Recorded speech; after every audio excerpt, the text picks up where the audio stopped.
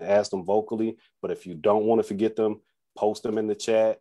We will keep up with them and we will try to revisit them. If you feel like we're going to miss it, then once we get to the discussion point, just remind us you had a question or, feel free to ask it vocally. Those are the main things that I have as far as housekeeping goes. We'll begin tonight with Miss Valencia Abbott. I've been made more aware of her endeavors into making sure that real history is taught, and I'm definitely in celebration of that. So she's going to say a few remarks at the beginning centering around the importance of teaching true history and some of the legislation that's being wrestled with this trying to defeat that. I'm going to give her a few minutes to just say the things that she like to say and share something she posted in the chat. That's a link for you guys to follow up with her on. So Ms. Abbott, if you're ready, take it away. I'm sorry. I just want to say real quickly, thanks again for everybody who's joining us tonight. And if you are watching, we are streaming this on Facebook Live, and we do have one of our associates, interns, looking at the Facebook page. So if you do have a comment or question, we will be looking at that too, and we'll bring it to the Zoom group. Just want to make sure the Facebook folks know that they'll have a chance to be as interactive as possible.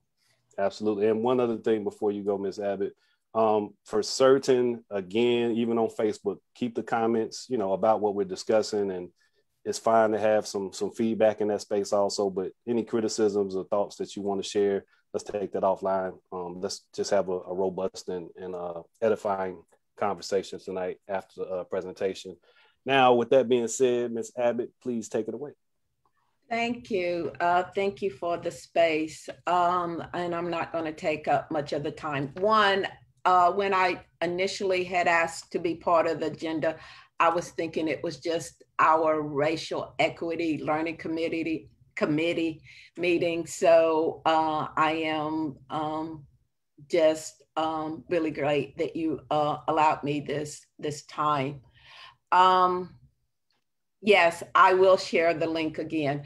My comment is about House Bill 324. And what is regarding is that North Carolina with at least 14 other states are putting in restrictions or trying to put in restrictions on how content is being taught in the classroom. And I think that is something that all of us should be aware of, not only teachers, but all of us in regards to the process that's trying to be made.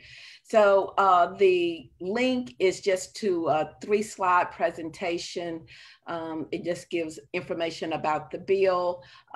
Then the second slide is 4 articles regarding similar measures that are made. And one of them is one that I did with Chalkbeat that was posted this week in regards to the ability to teach history and to teach those truths of history.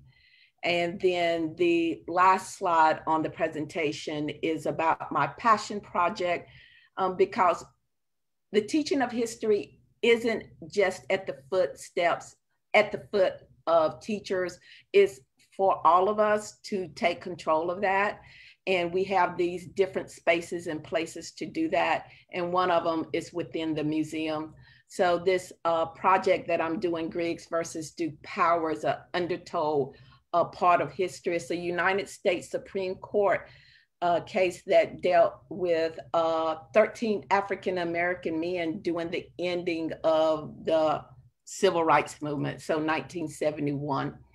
And like I said, a lot of people don't even realize that happened right here in this county. So I'm trying to get that message out, but also to make sure that we understand it's not always teachers that need to be teaching the history, that all of us should play a part in that. All right. Thank you so much for what you're doing. And as I stated, Ms. Abbott's received a little attention from some historians on Twitter for her efforts, and I applaud you.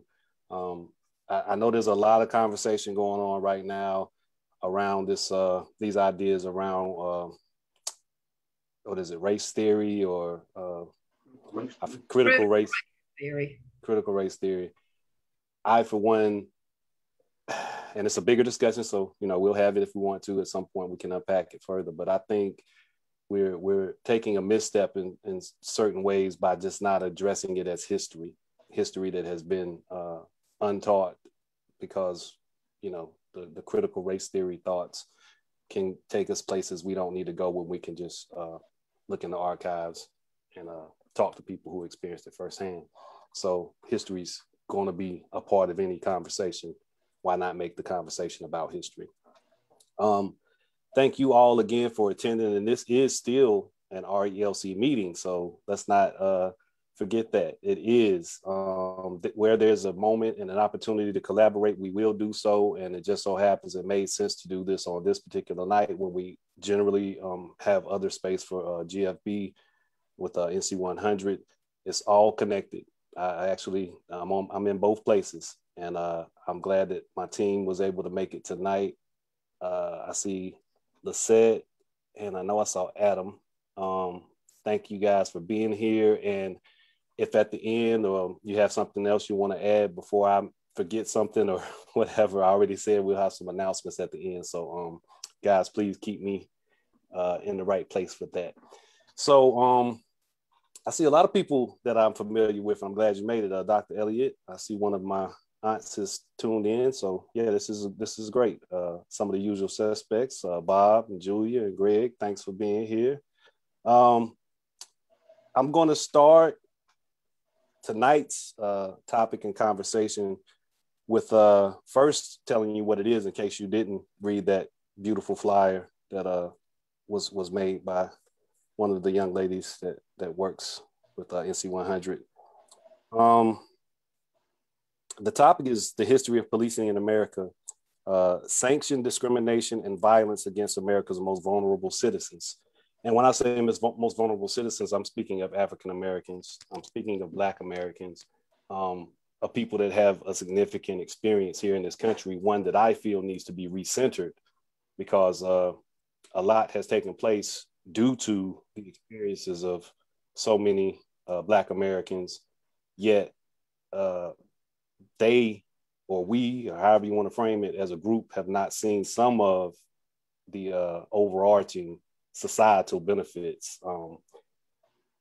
And that's what we're still wrestling with today. A lot of the conversations that have been had in the last year were spurred, by the unfortunate death, murder of George Floyd. And COVID happened and everybody had a chance to sit home and sit in it. And, there was no avoiding it. And it caused a lot of people to just rethink some of the ways that they viewed society and some of the ways that they viewed Black Americans in this society. So with all of that being said and understood, before we get to Dr. Parker, there was a couple things I wanted to share that I thought were pertinent in framing the conversation we're about to have. Dr. Parker's going to go into his significant authority on the history of policing in terms of its origin story, colonialism, and things of that nature. I'm going to begin by reading an excerpt or an article from a work that I happened to come across while I was working at UNC as a grad student, and I was working for the digital, the digital North Carolina Digital Heritage Center, and I had this opportunity to scan just documents from all over North Carolina that people would submit to us, and one box I received was called Wartime Reminiscences and Other Selections by J.M. Hollowell. This was in the box. It was this little pamphlet that was published by the Goldsboro Herald in June of 1939. So as a historian, or at the time getting my master's in history, I often would come across documents, especially in that job, where I would look for the presence of Black Americans. Look for mentionings, look for things to resonate with me about the people that I'm most interested in researching in history.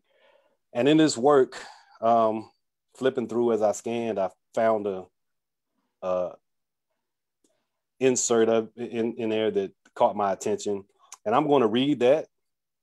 And I hope you guys get where I'm going with what I'm saying in terms of context. So this excerpt I'm about to read was published in Wilmington in 1909. And this was a friend of Mr. Hollowell who was reminiscing about days that he wished had not gone by, so to speak.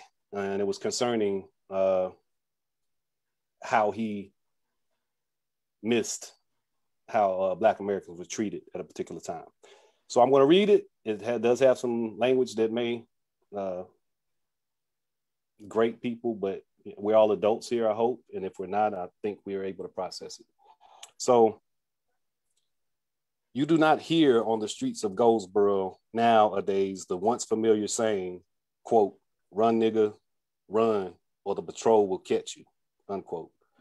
But this expression was a common one in Goldsboro for about a generation. In ye olden days, it was the mayor's duty to appoint a number of citizens every day to patrol the town at night and see if all the colored people were at home. If one was found away from home without a pass, the patrol would give him a good whipping and let him go. I expect some of the colored people of Goldsboro could give some rich experiences along the line if they would.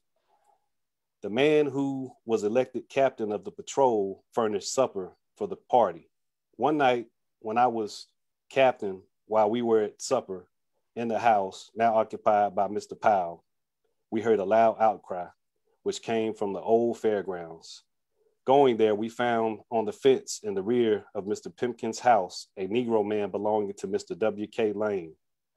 He was holding a rooster in his hands and a couch whip snake, which had wrapped itself around the Negro's leg, and the fence was holding him and whipping him. He had stolen the rooster from Mr. Pimpkin. While he was getting over the fence, the snake caught him. We killed the snake, but while the man had already had a whipping from his snake, it was our duty to whip him too. So we put in one in good shape and then let him go home. But the snake had already fixed him. For a short while afterwards, white swelling set in and the man's leg had to be amputated. I share that because that's a published story that's reminiscent about the treatment of Black people at a time when they were enslaved. And it's published in 1909, and this overall pamphlet is published in 1939. So I'm speaking about that because it is a reinforcement over decades of certain behaviors and certain ideas that center around Black Americans. I call that conditioning. I call that seasoning. That's what they called it when they parked the slave ships on the shores of America and let them sit for a while so enslaved Africans could get used to the climate. So I'll share one other thing before we get to Dr. Parker, and this will be a little bit briefer, I think, and if I can see it in the light. So this is also to just give an idea of how long America's been wrestling with the issue of how Black people are perceived here, which of course is going to lend itself to how they're policed. It's got to be connected, right? So I think it's 1944. Gunnar Myrdal published this massive study on the Negro problem, so to speak. It's called An American Dilemma, the Negro Problem and Modern Democracy. So this is 1944. And it's a massive study. It's a pretty thick book. But he pays attention at that time to how Black Americans are policed. And he's primarily focusing on the South. And I'll just read a couple of things out of here that I thought was significant and that help us frame the night also. The Negro's most important public contact is with the policeman. He is the personification of white authority in the Negro community. There he is, the law, with badge and revolver, his word final. He is the state's witness in court, and as defined by the police system and the white community, his word must be accepted. Another excerpt. In many, but not all Southern communities, Negroes complain indignantly about police brutality. It is part of the policeman's philosophy that Negro criminals or suspects or any Negro who shows signs of insubordination should be punished bodily, and that this is a device for preventing crime, for keeping the Negro in his place, generally. It is apparent, however, that the beating of arrested Negroes frequently in the wagon or on the way to jail or later when they are already safely locked up often serves as vengeance for the fears and perils the policemen are subjected to while pursuing their duties in the Negro community. Once the beating habit has developed in a police department, it is, according to all experience, difficult to stop. It appeals to primitive sadistic impulses ordinarily held down by education and other social controls. In this setting, the application of the third degree, quote, third degree, unquote, to get confessions from Negro suspects easily becomes a routine device. Police brutality is greatest in the regions where murders are most numerous and death sentences are more frequent, which speaks against its having preventing crime. The observer who visits several communities and can make comparison becomes convinced that, on the contrary, police brutality has thoroughly demoralizing effects on the Negroes. So I say all of that to say, this is nothing new. This is something that's been going on for an enormous amount of time. And policing is not something I believe anybody is against. It is a necessary thing in our communities to keep them safe. However, we need to understand why certain behaviors are visited upon a group of people here. And that's what we're here to discuss. That's what we're here to talk about. I am going to put in the chat a link to that entire J.M. Hollowell reminiscences.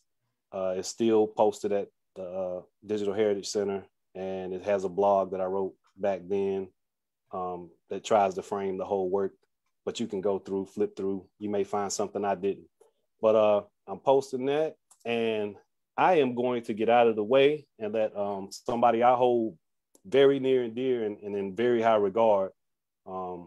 He's a former professor of mine. I still think of him as a professor, and I remain in contact with him because I value him. He's an important person in my life, and I appreciate him being available to do this with us tonight. And I thank you, Dr. Parker. I'll let you take it away. Okay, good evening, everybody, and thank you, Felton, for this opportunity to be here with you this evening. Based on our conversations over the past couple of years, it appears that y'all have a real good time on Thursday evenings, discussing a lot of different topics. I'm here tonight to talk about policing in America. And from the very outset, with the establishment of slavery, whites in colonial America who were familiar with slavery because slavery existed in the Americas since the early 1500s. So when Jamestown was established in 1607 and later in North Carolina in 1663, whites sought to control the enslaved population. And I submit that when we look around us today and witness the killing of so many Black men and women by the state, by the government, and by white citizens in general, it is all about control.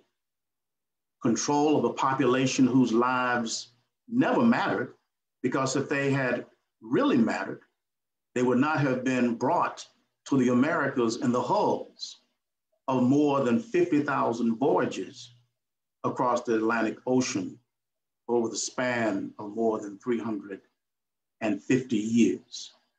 Black lives never mattered.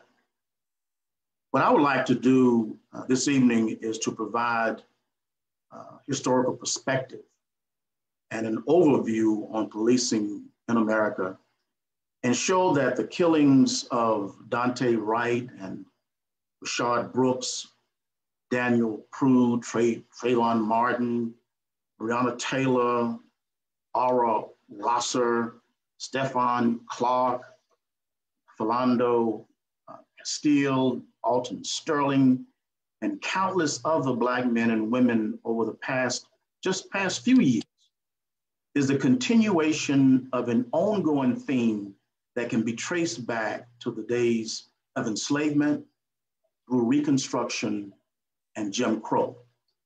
Today is no different than the massacres of hundreds of Black people in Tulsa, Oklahoma, exactly 100 years ago at the end of this month, May 31st.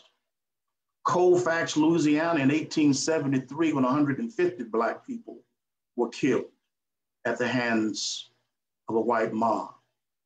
Wilmington in 1898, Atlanta 1906, Elaine, Arkansas in 1919, Rosewood 1923, the lynching of nearly 5,000 Black folks that we know about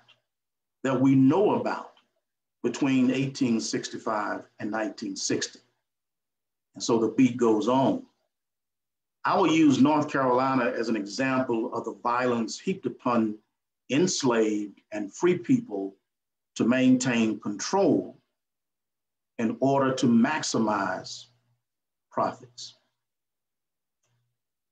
In 1715 in North Carolina, slavery had been established in 1663. Legal slavery was established in 1663. By the time we get to 1700, there are approximately 1,000 enslaved people in North Carolina. In 1715, North Carolina established its first slave code. That slave code was steeped in Roman tradition. And the purpose of the code was to establish boundaries, to establish a relationship between Blacks and whites, which indicated in every way that whites were superior and Blacks were inferior. Let me give you an example or examples of the slave code in North Carolina passed in 1715. The very first code stated that it was unlawful for slaves to be insolent or recalcitrant to whites. That is, you couldn't be stiff-necked. You couldn't talk back to. If a 14-year-old Black boy told a 14-year-old white boy told a 40-year-old Black man what to do, you got to do it, no questions asked. Number two, all slaves must be in possession of a pass or ticket when they left the owner's premises. In North Carolina, it was called the pass system. And so if Charles, the enslaved person, went to town to pick up supplies for his master, he had to be in possession of a piece of paper with his name on it. That pass indicated where Charles was going. It indicated his intentions, and it also indicated the time that Charles must be back. And each pass contained the name of the owner or the person giving Charles permission to go into town. Some places across the South, it was called the ticket system. But no matter where you were, you had to be in possession of that pass. If you didn't have that pass and someone asked for it, you were considered, what do you think? A runaway slave. It was unlawful for a slave to run away from the owner's premises. Very important. I mean, the institution is built on the enslaved person being on the premises to work from can't see in the morning until can't see at night. Following that law was a law which made it illegal to teach enslaved people to read and write. Now, why is it that you would not want a slave to have this ability to read and write? Well, I've heard people say you don't want a slave to read the Bible. Maybe. You don't want that person to have the ability to read the newspaper. Maybe. But the chief reason you don't want your slave to have this ability to read or write is that they could write themselves a pass. And the advertisements for runaway slaves are replete with those examples. I have the case of a slave by the name of Charles who belonged to a UNC Chapel Hill professor. This professor had evidently taught Charles how to read and write. Not only that, he would allow Charles to go visit his family in Raleigh. That is, Charles lived on a plantation in Orange County, but he had a wife and children in Wake County. In 1827, the UNC professor allowed Charles to go visit his family. And usually he would leave on a Friday or Saturday. He had to be back at work by Monday morning. Well, on this Monday morning, Charles didn't return. 2 months later, Charles had not returned. 6 months later, Charles had not returned. A year, Charles had not returned. 2 years later, no Charles. So the owner advertised in the Hillsborough Recorder that Charles left him in 1827, but had been seen in Norfolk, Virginia. He had been seen in Wilmington, North Carolina, and other places. And each time someone asked him for a pass, he presented that pass with the owner's signature. So this ability to read and write, and I try to instill in students that knowledge is power. If someone is going to pass a law like North Carolina did in 1830, making it a capital offense if a slave were caught reading and writing, a capital offense. For the first offense, it was 39 lashes across the bare back. For the second offense,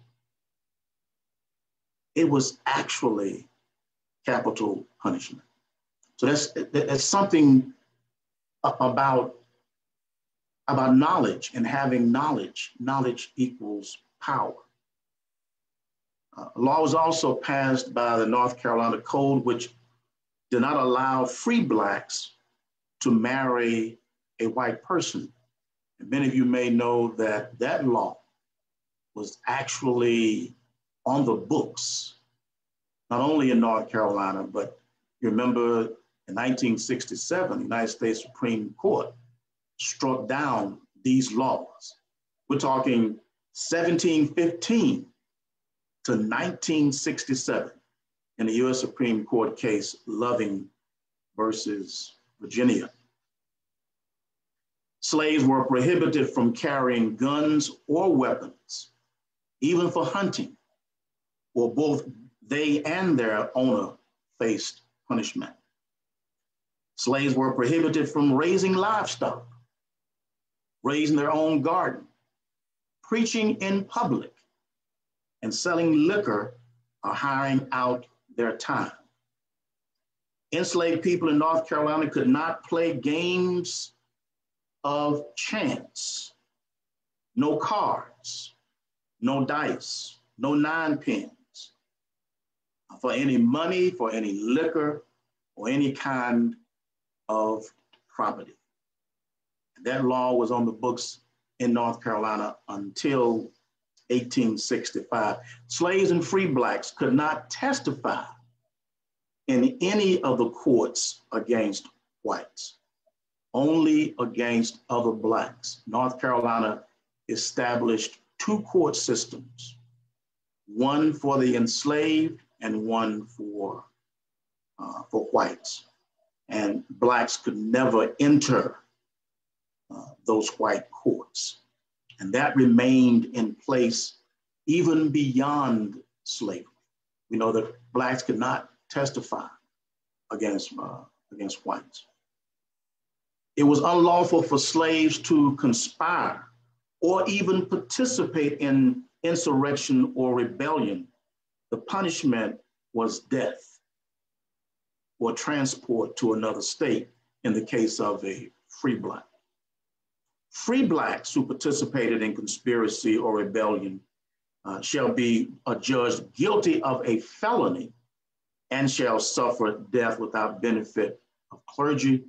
And in many cases I've seen in the court records where those free blacks who participated, and we're not talking about an actual insurrection or rebellion, but a conspiracy, that individual in most cases was actually sent out of the state of North Carolina.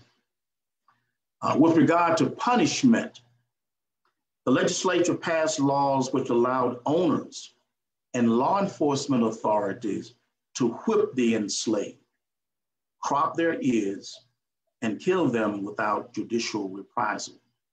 North Carolina passed what is called an ear cropping law in 1741. And this was all a part of the Roman tradition, even before the law was passed. When an enslaved person committed an offense on the plantation or the farm, his owner might nail his ear to the barn and let him or her stand there for hours, after which a portion of the ear would be severed or cropped. When the law was passed in 1741, it specified that the individual slave who committed an offense would be taken to the pillory, and the ear would be nailed to the post, and the individual would have to stand there for 90 minutes after the ear had been severed, and then the other ear would be cropped. North Carolina also passed in 1759 a castration law designed exclusively for Black men. So if the law were passed in 1759, we do know that the act had been going on for a number of years. And so legally in North Carolina, sheriffs and deputy sheriffs usually were the ones who carried out this act. They could castrate an individual. Sometimes in the records you would see to have their steel balls removed, or simply the word castration was used, or to cut off the privates. And even though the law did not specify this, in many cases, deputies and lawmen would actually force the enslaved person to eat those parts. And you can imagine, with the state of medicine at that time, most of the individuals who were castrated died. Some did survive, but most died. In 1741, it was a big year for the passage of legislation in North Carolina. As a matter of fact, the slave code was revealed, was actually completely redone, revised in 1741 because of an insurrection that took place down in South Carolina in 1739, known as the Stono Rebellion. And it was after that Stono Rebellion that in 1740, South Carolina revised its code, and in 1741, North Carolina revised its code, slave code. And about 37% of the laws in that code dealt specifically with runaway slaves. Runaway slaves absolutely threatened the institution of slavery, because what it did was to put complete separation between the enslaved and the enslaver. And we do know that there are cases when these runaway slaves were successful. That is, they were gone for 10 years, 15 years, 16 years.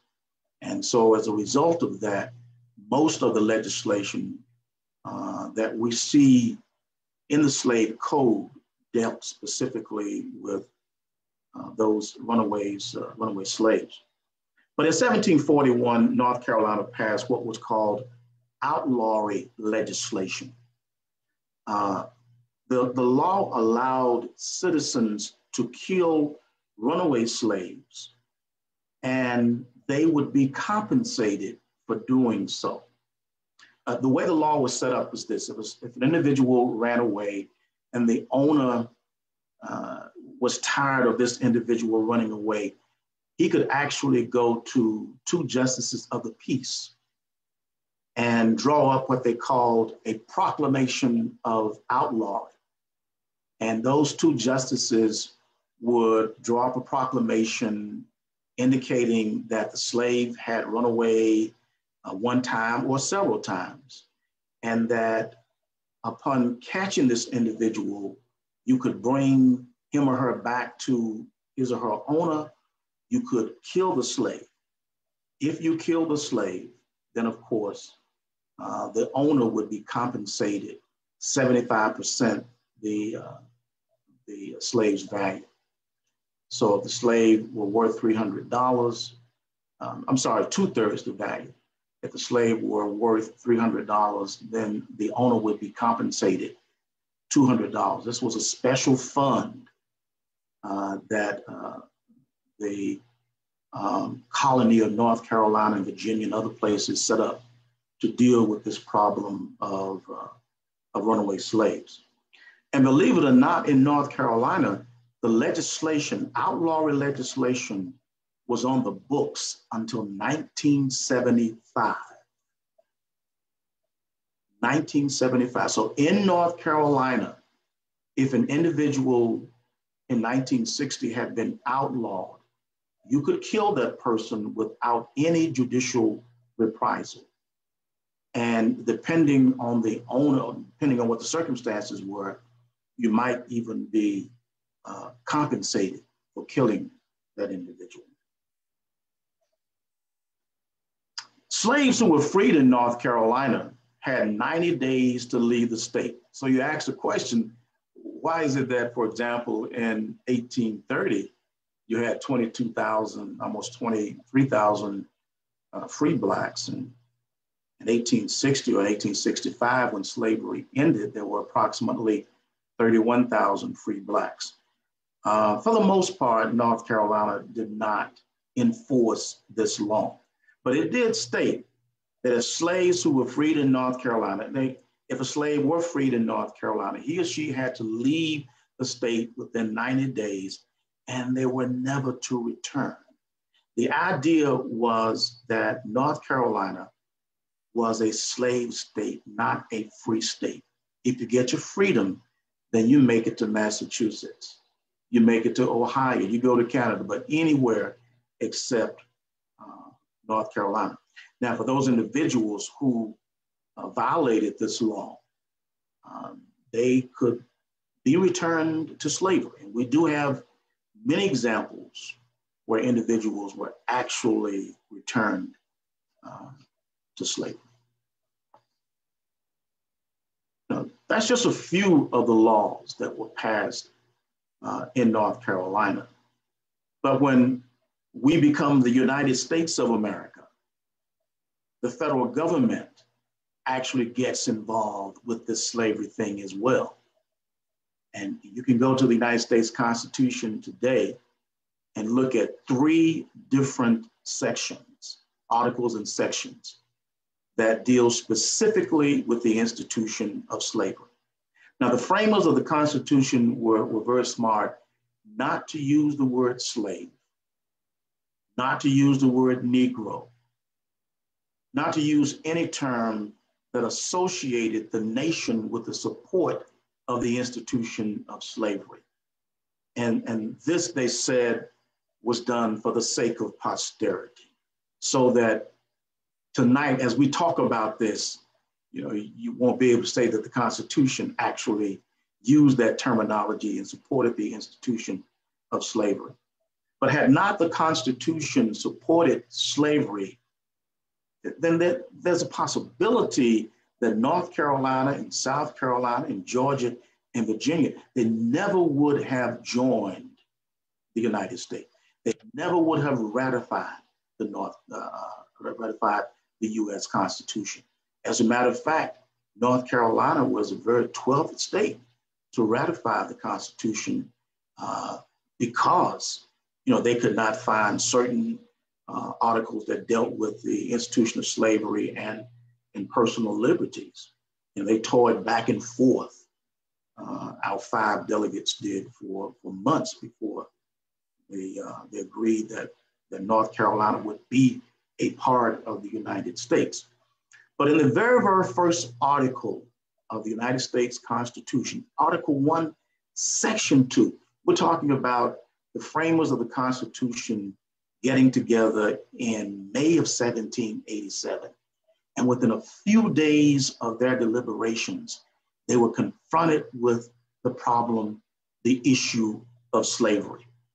Article 1, Section 2 deals with what we call the 3/5 Amendment. It was decided that there would be 2 chambers, upper house, lower house, Senate, House of Representatives. It was determined that in the Senate, you'd have 2 representatives. In the House of Representatives, it would be based on population. Southerners said, okay, if it's based on population, we should also count our slave population. Northerners said, no, you have always said that they are property, so slaves should not be counted. Well, as it turned out, they reached a compromise, the 3/5 compromise, the 3/5 Amendment. And in essence, it said that rather than counting all of North Carolina's 100,000 slaves in 1800, we will count just 60,000 of them. And the same thing for all of the other southern states. That was not the case, of course, in the northern and western states. Article 1, Section 9 deals with the extension of the slave trade. Southerners obviously wanted the slave trade to continue. By the time we get to 1787, hundreds of thousands of Africans had come into colonial America, and they wanted it to continue. On the other hand, Northerners did not want to see it continue. So they reached a compromise. And in that compromise, you can find in Article 1, Section 9, they agreed that they would extend the slave trade until January 1st, 1808. So when January 1st, 1808 rolled around, it became unlawful for Africans to come into the United States via the Atlantic slave trade. And we know that even though that constitutionally it was unlawful, probably between 50 and 60,000 Africans came into the US between 1808 and 1865. The next article that the framers had to deal with was introduced by Pierce Butler of South Carolina. Butler made it clear that South Carolina would never join the United States of America if they did not protect the institution of slavery. Specifically, he meant for those slaves who ran away from South Carolina, North Carolina, Virginia, into New York and into Pennsylvania and New Jersey, because once they got there, if they didn't have protection, it meant that they were free. So Pierce Butler and his comrades in the South said, we're not going to be a part of this nation if you don't do something about our runaway slave population. And so in Article 4, Section 2, you have the Fugitive Slave Clause. And that clause in effect says that any slave running from a slave state into a free state, absolutely is not free. That once they make it there, they are still slaves.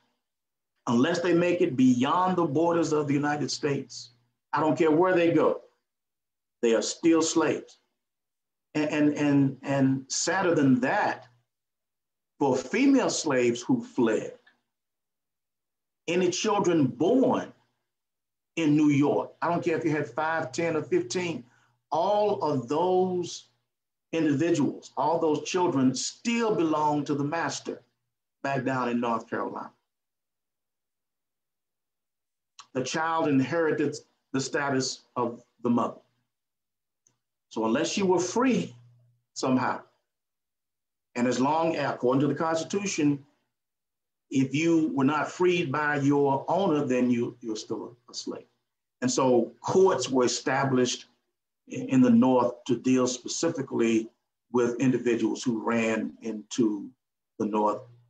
Fortunately for runaway slaves, many of the northern states did not enforce this section of the Constitution, nor did they enforce the law that was passed in 1793, known as the Fugitive Slave Law.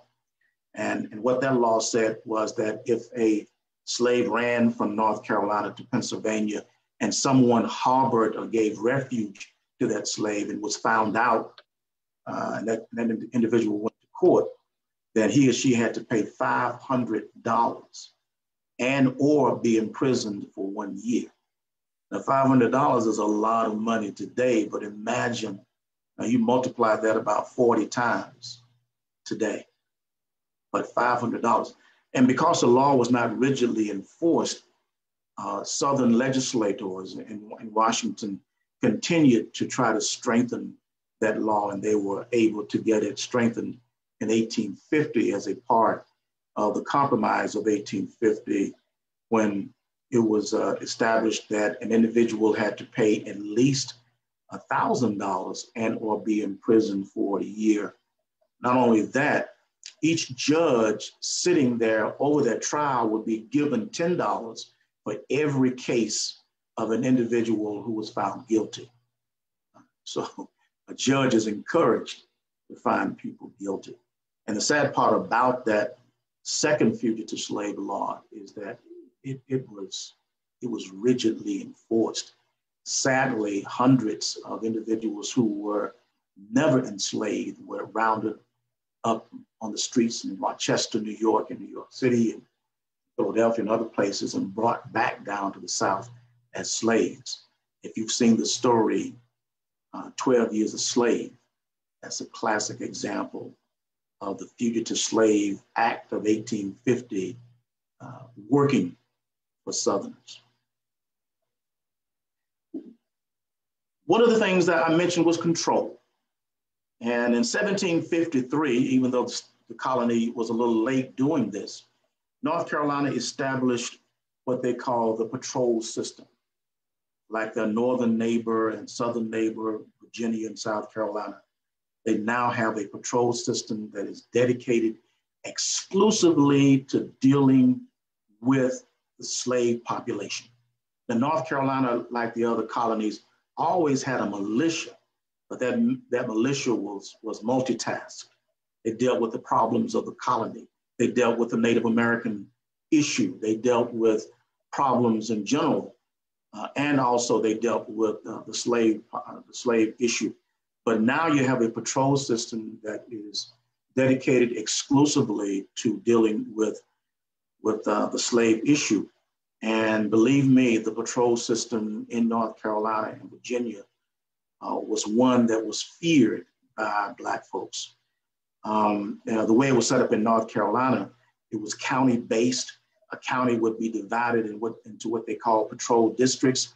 So you take Guilford County, for example, they may have had 5 districts, and you'd have 3 or 5 or 8 individuals, white patrollers in each of those districts.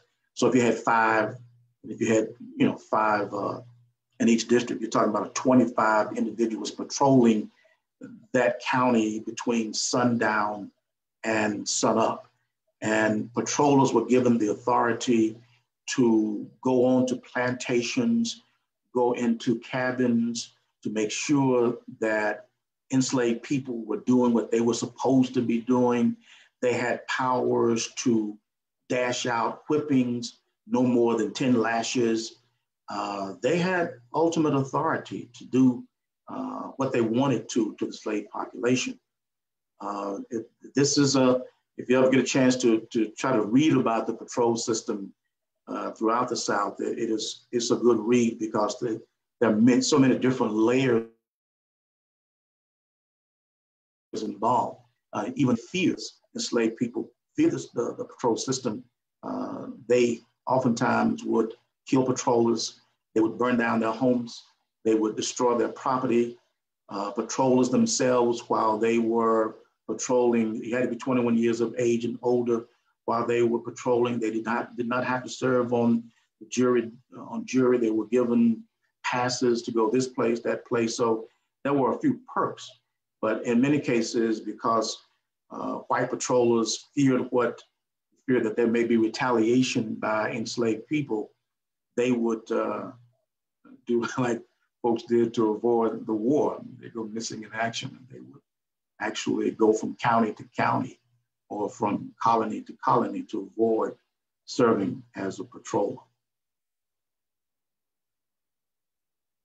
Okay, I'm just about to bring this to end, Felton, but let me do a few more examples. It was always legal in North Carolina to kill an enslaved person. It was legal. You could kill an enslaved person, and the burden of proof was always on the dead slave. The burden of proof was on the dead slave, because an owner just wouldn't kill his or her slave.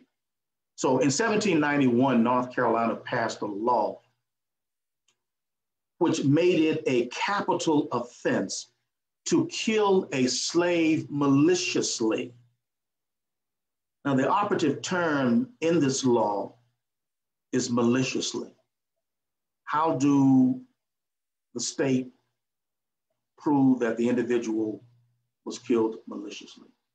And I can tell you that between 1791 and at least 1829, no white person was executed. By the way, this was a capital offense.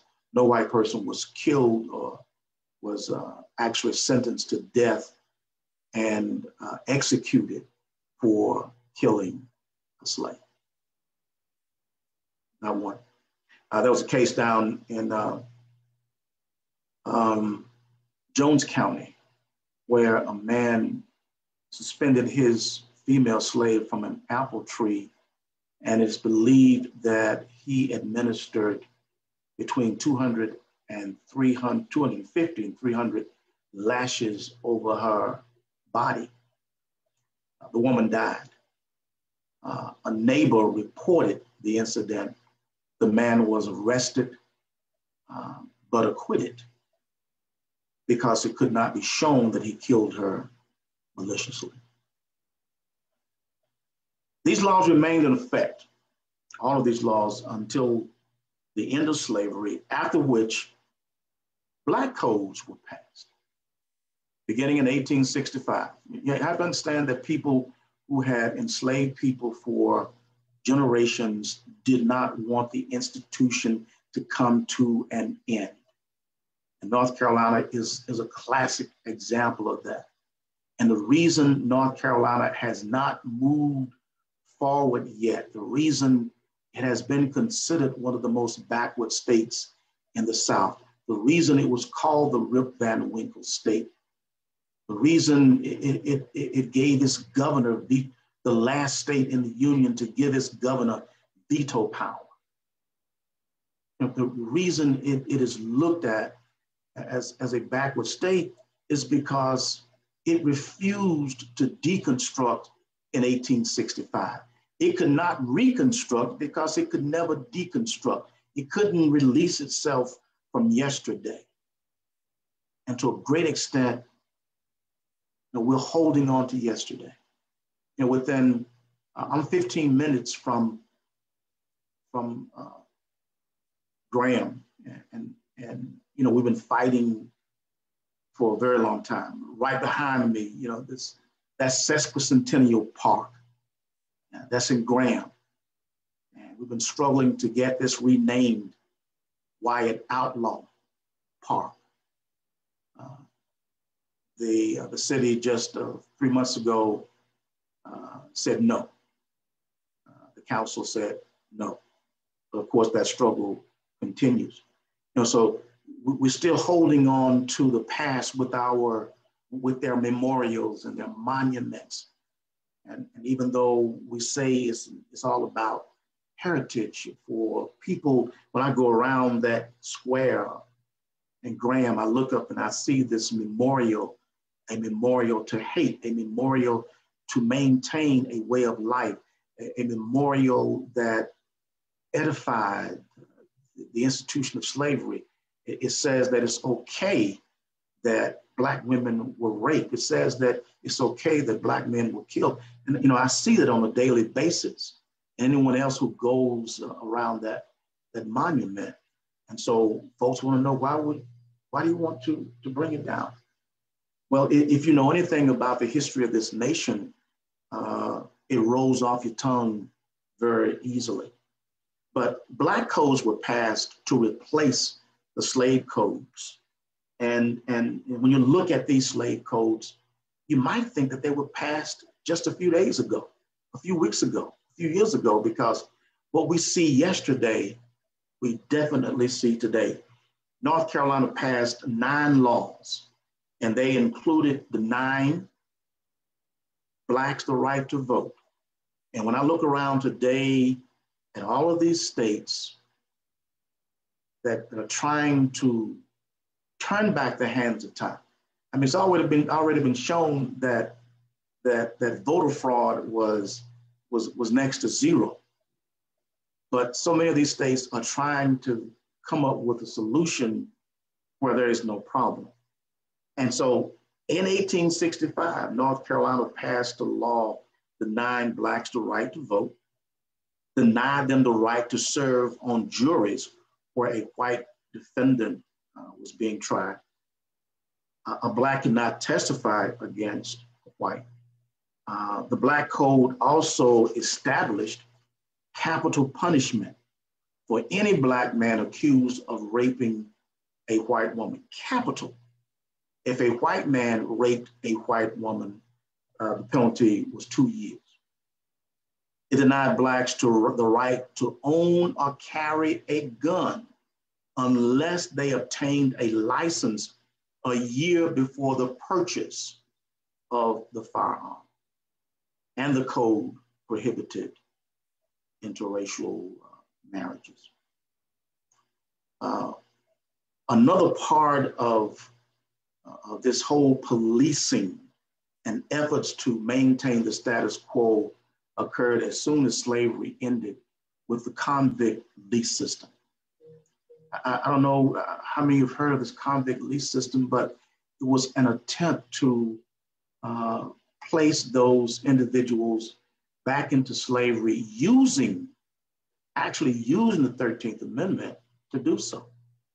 And so as it turns out, it saved the state a lot of money, because what you would do if an individual had committed, I'm talking about the least offense, you would send that individual to prison for 20 years, for 5 years, 10 years, but that individual was hired out to a company, and the company had to pay the state. So the state doesn't have a housing issue, doesn't have a meal feeding issue. It relieved the state. And during the course of 40 years or so, 200,000 people across the South were caught up in this convict lease system. Not only men, but women as well. Suits were filed because of the rape of Black women. We're talking about thousands actually killed, in many cases being worked to death as a part of this convict lease system. When you look at the establishment of Black organizations in the 1880s and 1890s, one of their demands was that there be something done about police brutality. In 1941, in Durham, there was this, 1942, a huge conference. And out of that conference, where you had about 55 Blacks from across the country coming to North Carolina Central University, they came up with what they call the Durham Manifesto in December of 1942. And one of the chief demands was that there be the stoppage to police brutality in the Black community. And that not only that, but Black police officers be hired. I mean, we can go across the South, go across the country really, and pinpoint when the first Black policeman was hired in this town, in that town. And in many cases, we're talking about the 1960s and 1970s. I was talking to a friend who is on her way back from Rochester, New York, where her father actually became the first Black policeman in Rochester, in a small area outside of Rochester, New York. And he was 90 years old when he passed just a few days ago. But he talked about the fact that during his 38 years of policing, he pulled his gun 5 times, never shot one single person. He pulled it 5 times in 38 years. And we see trigger-happy policemen who are on the force for 1 year. You know, they have a kill under the belt already. So, you know, I'm not sure exactly what's going on with the training of people, hot-headedness, and of course, we can never understate the fact that people see color. We see color. We take that color concept all the way back to the institution of slavery. It's very difficult seemingly for people to get past that. If you don't believe it, just look at how mulattoes, so-called mulattoes, or mixed people of mixed ancestry, have been able to make it when their darker brothers and sisters could not make it. I mean, how many enslaved people passed for white? How many ran away and found freedom because they could use their color? Color was important in enslaved America, and is still important right down to the present time. I'll stop right there and entertain any questions. So thank you so much, Dr. Parker, for your time and for those that wonderful presentation. Unfortunately, we're relegated to this space, and the applause and the things that usually come can't as they normally would, but I am certain that everyone here appreciates you for what you're here doing at this very moment. I want to make sure we get to the point of questions, and I wanted to just add before we do, we are aware that most people get their education, their ideas centering around America and race through media. And if you disagree, I definitely would love to have a debate with you about it. With that being said and understood, I am someone who focuses on that power media holds in shaping and framing how we depict our environment and our society. I take significant issue with some of the depictions that have come of late that fantasize and fantasticalize the Black American experience. Some TV shows, some movies of late have just done away with simple storytelling that frames this experience. Dr. Parker mentioned Charlie, who ran away from a UNC professor he was enslaved by. Just tell his story. There's many of them, and that can be effective in reframing, recalibrating, and reshaping how some people perceive this society we live in, because media is that powerful. But when you throw in fantasy and magic and witches and monsters, you totally dismiss the ability to really gain traction with people who are watching people. I'll get off my soapbox right then and there. We are open to questions, reactions, thoughts, things you want to share. As I mentioned earlier, please reserve any aesthetic feedback for an email later, or be on the lookout for a survey from us. I want to make sure before I forget, because I have that problem. I thank you again, Dr. Parker. I'm glad you're able to stick with us for some questions and feedback. I want to make sure I elevate the RELT, the team, Lisette, Rodriguez, and let me see, people are here Adam's here, Adam Scholl is here, and I don't see Mona Lisa McCorkle, but she is our other team member. So I want to make sure I highlight those folks, and if there's anything you want to say, just reserve it for the end. Lisette, I think you were going to share a couple things at the end, so we'll get to it, but I'm going to make sure I highlight us before we get into things. Thank you all for being here. Anybody have any questions or thoughts and things they want to share? I'm looking at the screen, but raise your hand or just start talking. Unmute yourself and start talking. Dr. Parker, I miss you. I am so happy. Janae, it's so good to see you. I want to say, oh my gosh, I miss you so much. And thank you for your beautiful spiel. As usual, I was very blessed to be able to take a few classes with you. I do have a question, though. I wanted to know how connected is the slave patrol system in North Carolina to the red shirt campaigns? There are those of us who believe essentially that when slavery ended, and because people wanted to hold on to the institution of slavery, many of those patrollers, without a doubt, we do know this, many of those patrollers became members of the Ku Klux Klan. They became members of the Knights of White Camellia. They also became members of the Rifle Association of South Carolina and Louisiana.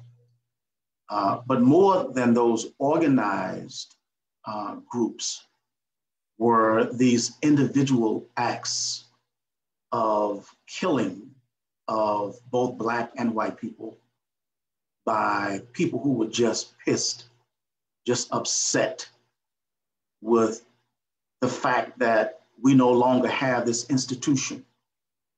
And the Freedmen's Bureau began keeping records of atrocities, of what they called outrages by whites on Blacks. That was the name of the publication. And they actually looked at, for about 12 years, the atrocities that we probably don't even, we don't think about unless it was, done by the KKK. The hearings in 1871 indicated that the KKK had killed about 5,000 people, Black and white, between 1866 and 1871. But what is not counted are the individual acts of terrorism that occurred in Moore County, North Carolina, where 3 men went into a house for no reason at all and killed the father, the mother, and all 5 children. And according to the Freedmen's Bureau, a little baby that was 10 months old was stomped to death with one of those individuals, by the heel of one of those individuals. You know, that's something that's not counted unless you go back and look at the individual Freedmen Bureau records in Louisiana, and in Texas, and North Carolina, Virginia, and so forth. So, you know, those individuals who played out during slavery are the same individuals who are playing out with the red shirts, with the KKK, and all of these atrocity organizations, in addition to these individual acts of terrorism. Just so, again, in framing things, and I definitely will be on the lookout for any other questions or comments, but time-wise, we sometimes act as if these things took place so long ago. We're so much better now than we have been or will be or could ever be. That was so long ago. The piece that I began with that was in the reminiscences of Hollowell, that was written and published in 1909, the section that I read to you all. My great-grandmother, who I had the pleasure of knowing, was born in 1909. My great-grandfather, who I had the pleasure of knowing, was born between 1880 and 1890. That's less than a generation from slavery. That is right in the middle and before some of the things we're discussing in terms of the Wilmington race massacre, the Tulsa race massacre. So these things are not that long ago. I have met people, I've known people. My grandmother, who I recently lost, my father's mother, was born in 1930. This stuff is not that ancient history that we don't have to wrestle with. As Dr. Parker stated, we have not wrestled with it, and that is a big part of the problem. Let me get the screen back if I can to where I can see everyone for a moment. Do we have any more comments, Lisette?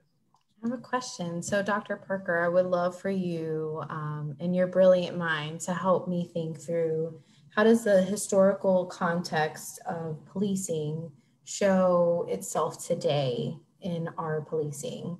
And I kind of know, but I would love to hear from your perspective and your knowledge. Lisette, I think that everything I have said from the outset indicates this nexus between yesterday and today. The tragedy is that the mindset with a man with his knee on a Black man's neck, that mindset is no different than the mindset of a Ku Klux Klaner in 1865. It's no different than those individuals who bombed Tulsa, Oklahoma in 1921. It's no different than the killing of scores of people in Rosewood, Florida in 1923. It's no different than what happened on Edmund Pettus Bridge, in 1965. And so, I said that it's an ongoing theme. People have long memory. People have long memory. When I say long memory, I'm talking about a condition that existed in 1715 that allowed for the creation of a slave code are the same conditions today in terms of that mindset that allow for the passage of the kind of legislation that's being passed in North Carolina, being passed in Georgia, being passed, all over the country. The mindset is basically the same. And I think an important term, important word is control. How do we control? How do we maintain the status quo? How do we conserve, a bygone way of life? How do we, as white folks, how do we ensure that today will somehow not be very different in terms of who is going to be running stuff? In 2050, we may be, they're saying we might be extinct if we don't do X, Y, and Z. And so what I'm saying, Lisette, is that the mindset in 1715, the mindset in 1607 with the extermination of the Native American population, with efforts to maintain, a Western style way of life has dominated thinking for hundreds of years. And honestly, I don't see it ending anytime. So I'm optimistic. I think that in 300 to 400 to 500 years, we might see some changes. But, the kind of change that I'd hoped for in 1969 when, I was arrested for protesting. I mean, I never thought that we'd be here in 2021 fighting for some of the same stuff.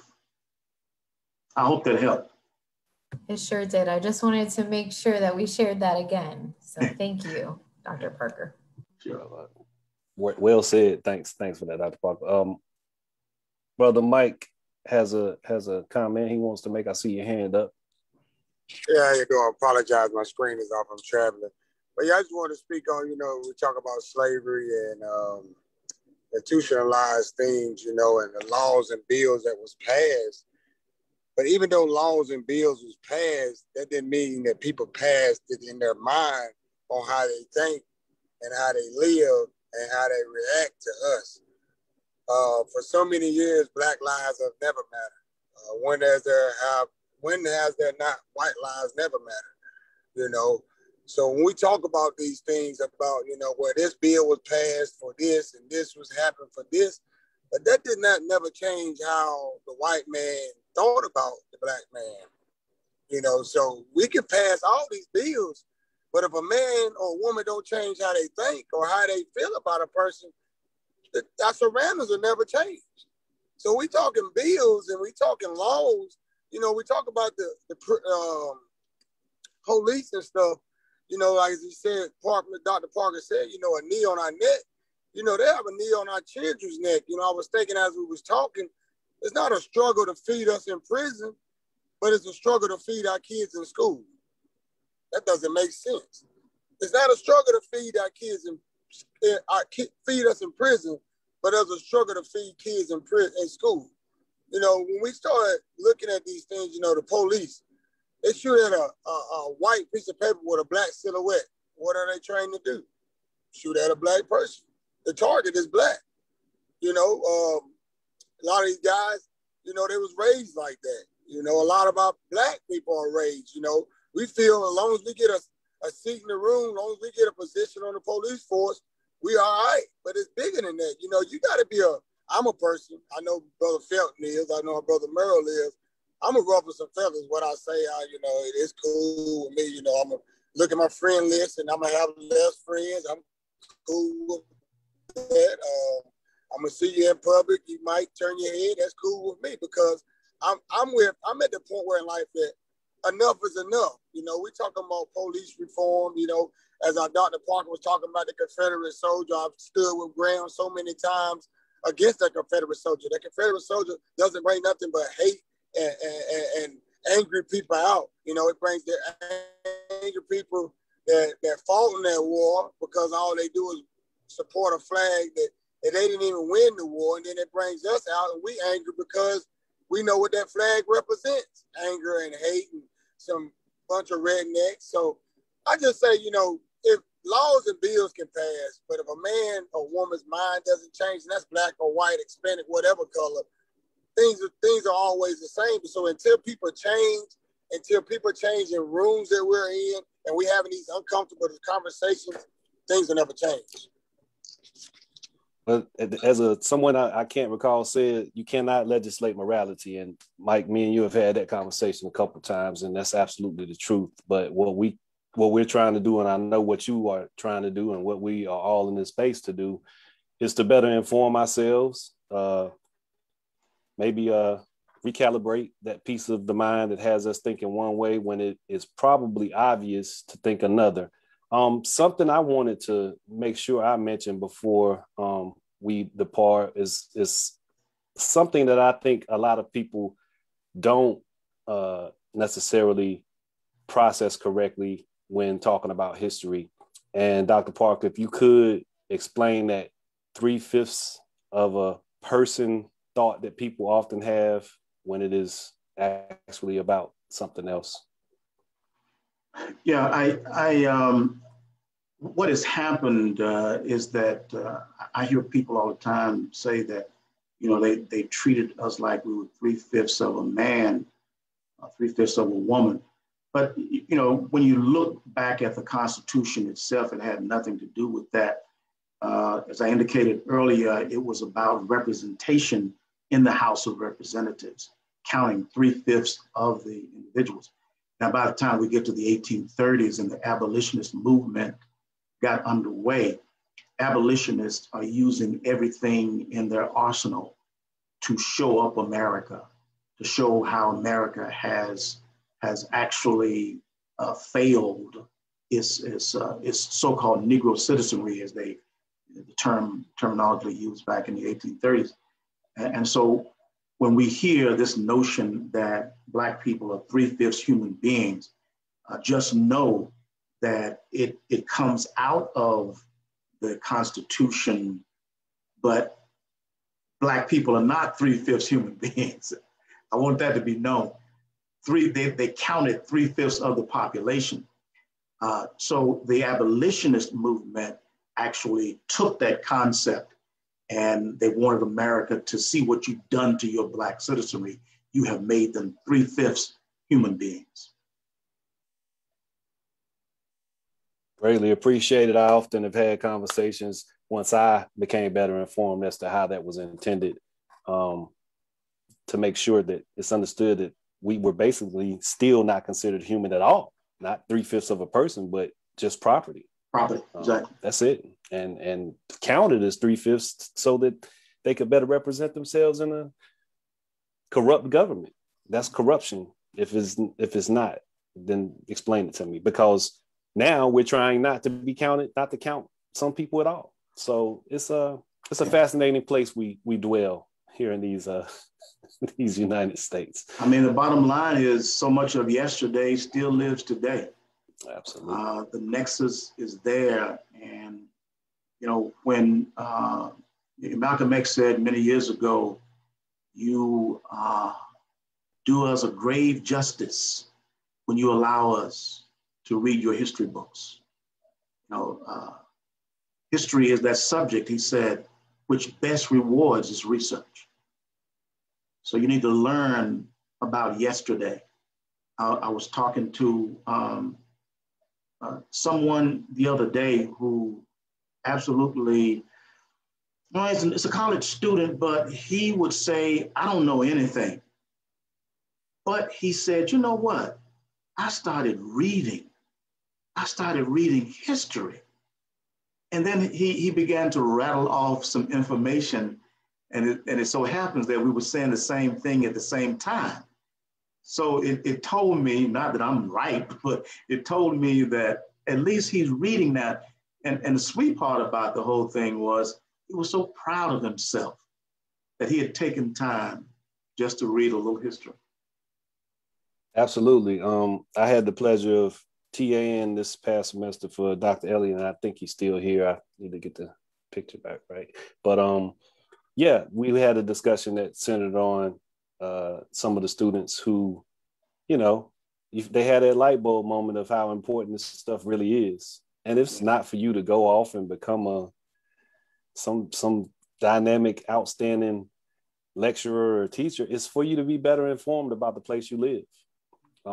It's for you to better understand why something is a certain way and why we're still fighting some of the same things that symbolically we've won.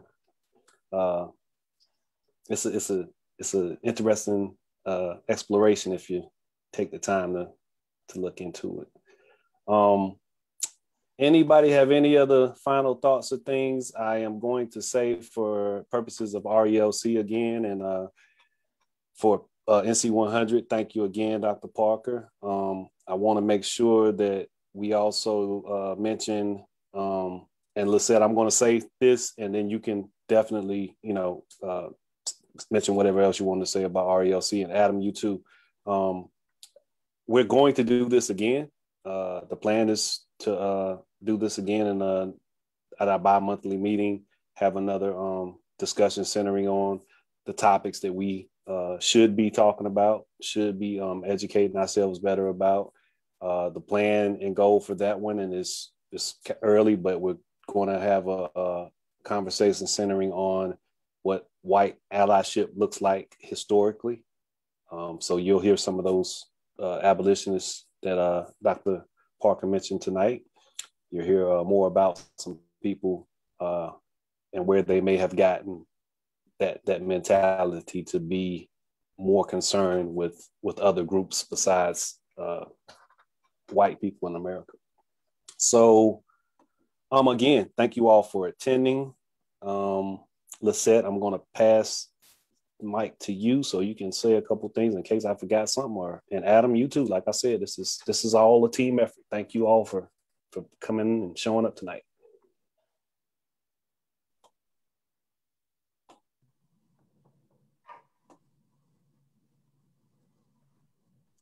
All right, y'all. So thank you so much, Dr. Parker. I feel like I want to upload all of the things that you shared and all of your knowledge, and I wish I could do that. Would love to hear more. I felt like you finished and I was ready to get more information from you.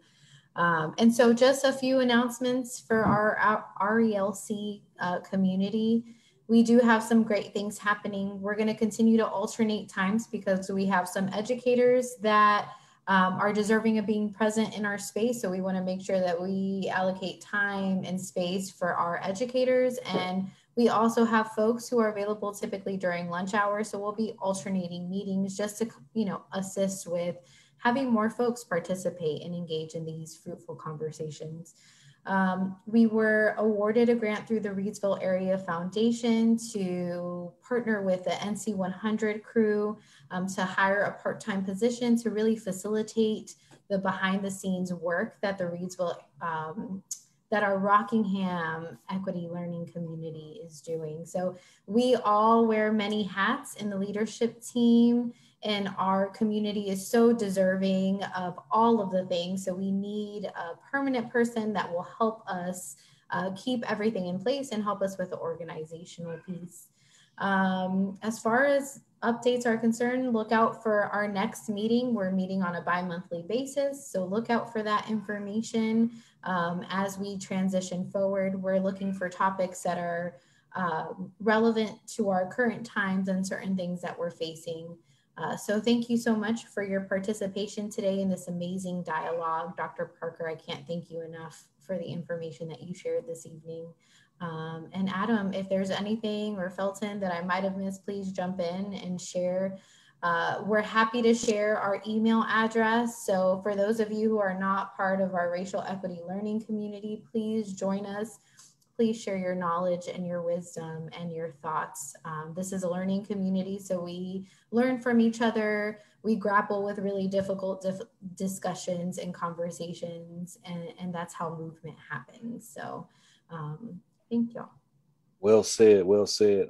Adam, I can't see you, but if you want to say a couple words, I want to get to Mr. J. Dwayne Garnett's question that I happen to miss, and it's the only one there, and I think it'll be a good one to end on. I think it really will be, and Dr. Parker and I could definitely comment on this question.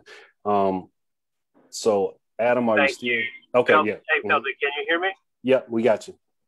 Okay, great. Just want to say thank you. Sorry, I've had a busy night tonight. I know everyone's busy, but really enjoyed hearing Dr. Parker and hearing from all of you all. It's just a great opportunity to learn more. Exactly kind of experience that the RELC is here for. So just thank you all for your time, and Dr. Parker specifically, and your words. It's a lot to think about, and always enriching to learn about that. So just want to say thank you. I can't add much to what was laid out. We're very excited about what's to come for the RELC, and hope that anyone who would like to attend any of our events or meetings certainly do so and reach out to us. We're happy to kind of have some fellowship and learning together. So So just thank y'all. Absolutely. I'll say also we are looking forward to getting back to meeting in person. Hopefully we can make that happen sooner than later as COVID leaves us, hopefully to never rear its ugly face, head, body again. And hopefully we won't have to deal with it much longer in the way that we have. We'll still be safe. Outside is preferable. Hopefully it's not too hot. We got some shade, things of that nature. Again, thank you all. And I'm going to get to this last question. I keep fumbling with these views because I don't know if you guys see my computer the way I see it or what, but here we go. J. Dwayne Garnett asks, and I think this is a good question to leave out on. So Dr. Parker, please. What are your thoughts on preserving undocumented history of our people and ways to encourage older Blacks to communicate? It's a great question.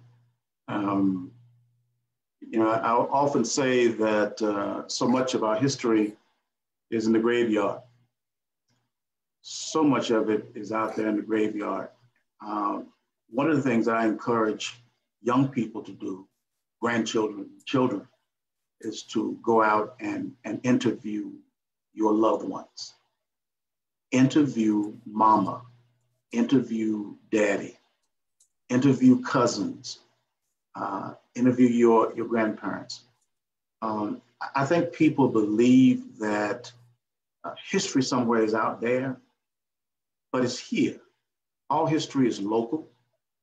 Your history, a history of your family, is just as important as the history of the Obama family. Putting your history together is just as important as anybody else's history. And I guarantee you, once you plunge into it and begin looking at the various layers of it and trying to take it back as far as you possibly can, oh my God, I mean, you're going to be faced with every emotion that human beings can express when you do these family histories. So I think it's important that this connection be made between young people and older people in preserving yesterday. My great-grandfather was born a slave in northern Orange County. And I feel like I know him. He's just 3 generations away. My father knew my great-grandfather, who was born a slave in 1851. And the stories that have come down from my father, Bill Parker, and Joanna McBroom, who were married in 1870, having 7 children, and those children meeting for 60 years every year, for family reunions, you just get these connections are made. So I would say that we need to definitely hone in and pull older people in by interviewing them and helping them to understand that, I'm 75 years old, I don't have an education, I don't know why you need to interview me. I mean, you have a story that I need to know that's just as valid as someone who has a PhD or MD or no degree at all. Well stated. My grandmother, I'll say this for you, Mr. Garnett, my grandmother, who I just mentioned that passed recently, wonderful conversations about her time in Carthage, her time in Greensboro. It is very important. We need to celebrate that history. We need to engage and wrestle with it. And I'll challenge you to challenge that person in your family who thinks of themselves as the historian. There's always one person that just knows everything. Sit down, talk to them, then figure out a way to go challenge them on it and see what happens. It can be a wonderful experience if you let it. Ajane, you want to take us home? I did want to add something. Number one, I think this is a beautiful question. One thing I always remind myself is that when we're talking to our elders, sometimes a way that you have to encourage them to communicate is to listen to what they're already saying and not just try to hear what you want them to say. And quite frankly, if you let them know that they are heard, that starts to tear down some of those insecurities about the fact that why would I say anything? I've never been heard. And quite frankly, a lot of elders, Black elders, feel that way. And so over time, they've hardened themselves to sharing, because why? One, you might not be here. And so now I've poured all of this out. And if something bad happens to you, then I'm scared. You know what I'm saying? And I'm feeling like a piece of what I just gave is now gone. I can't get it back. Or I've been saying this and that. I've been crying. We went out in the streets and fought, and nobody's heard me. So why do I keep talking? So first thing you have to do is to tell them that I hear what you are saying. And because I hear what you are saying, I want to hear more of what you will say when you're ready. I'm here to listen. And I want that. And finally, I'll just say that our undocumented history is documented inside of us. We just have to get it out. And getting that out looks like just loving that person really hard for what they've been through and where they're going and the way that they tried to process that. And sometimes that means forgiving them for the shenanigans that might come out of their mouth. My great grandfather was, he was so beautiful in so many ways, but the fellowship with my elders in my family actually led me to my niche in history. I learned that my great grandfather and his father, they were small businessmen, but they put all of their money together. And what they did was they built a community. And me sitting down, listening to what they were saying, I was able to tease out and analyze what that actually meant for where my family lives. And today I have a whole passion because of that. I am so passionate about studying Black community building, and that's what I'm becoming a historian of. And it's because I was patient and I sat and I heard what they were saying first. Absolutely. Well stated. Two quick things just to really solidify those points in my mind anyway. And I don't think I could do it much better. One, Ajane and I have personal experience speaking to elders in the Black community. We did a project in Princeville a couple years ago, and I think she ended up writing her thesis on it. I think Ajane wrote her thesis on that Princeville community. Yes, Black folks have often been hesitant to share and open up. Sometimes it's because it's detrimental to their safety, and that conditioning, just like any other conditioning, lasts and it has residue. Secondly, as Ajane stated, some of this history that we want to see more of is inside of us. It's inside of our elders. It's in our DNA, but it's also in some of those documents. Read between the lines. That Hollowell document that I shared with you guys earlier. There's another passage where he talks about a Black man who was one of those free Blacks, and he just was he didn't want suffrage. He didn't never want to vote. So there's another passage in there that talks about somebody else from their perspective, but humanize that moment. Think about it differently. If this man was living and surviving as a free man, why would he do something that disrupted or jeopardized his freedom? So read between the lines when you're engaging with some of this stuff also. I hope tonight has been edifying and has provided everyone with some new or some confirmation of knowledge they may have already possessed. We have enjoyed hosting. Look for us again next Thursday for our normal grown folks business, where we do something similar. We just have good discussions, I think, anyway. Good discussions around topics, current, old. I am someone that pays a lot of attention to media, so some of it resides there, but we do trending stuff. But we're gonna definitely keep having these conversations that are centered around America's race problem, because we're gonna fix it in my lifetime. So all right, thank you all for being here. Is there anything I missed? I know Meryl gave a shout out to the interns that are doing work curating things for stories for film. Thank you all for the compliments. Thank you again, Dr. Parker, for being here. Go ahead, Meryl. Just want to quickly say shout out to Danye for doing some engineering tonight. So yeah. Of course, the coolest man in the room. Couldn't right. see you. That's why you've been so cool tonight. I missed you, man. Thanks again. Thank you all. Appreciate everyone showing up. Take care. Angelica, thanks for a great flyer. Angelica, got to get your flowers too. Thank you all. Y'all have a wonderful evening. All right. Take care, everybody.